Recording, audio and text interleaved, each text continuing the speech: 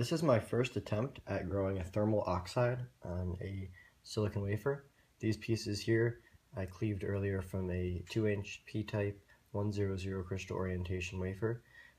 As you can see, there are 5 pieces, and one of them is tinted much more blue than the rest of them, and that's the one that I put in a furnace for a few hours and pumped water vapor into it, and that's how I grew the oxide. If you look at an SiO2 growth chart, you'll see that's about 5,000 angstroms, actually a little bit under 5,000 angstroms. So it's that little piece of wafer right there. I'll put some pictures, some close-up pictures of that in the video right now so you can get a better look at it. It's not the best.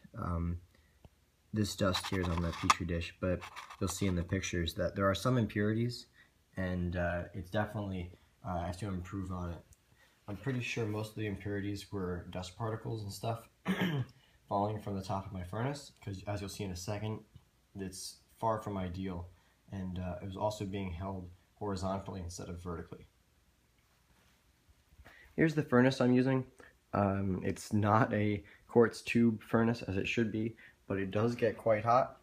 I did this oxide growth here at about 1,000 degrees C, so I could have gone, that was about maxed out on this furnace, but if it was a little bit higher, it would take less time. Speaking of time, when I maxed this out, it took about 2.5 hours to grow that oxide. So the furnace is actually still warm, it was on earlier.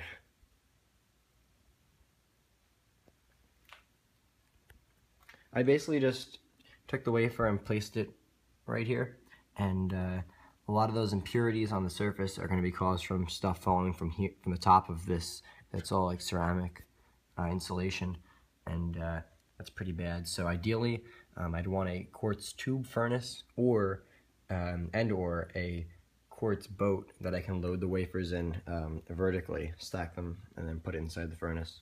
But I'm pretty happy with this for my first attempt.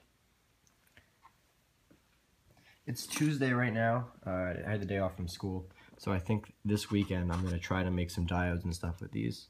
Just waiting for some spin-on dopants to come in the mail. And then I have to figure out a way to mask that. I'm thinking, I don't know, I'm not really set up for photolithography, but maybe I'll come up with something.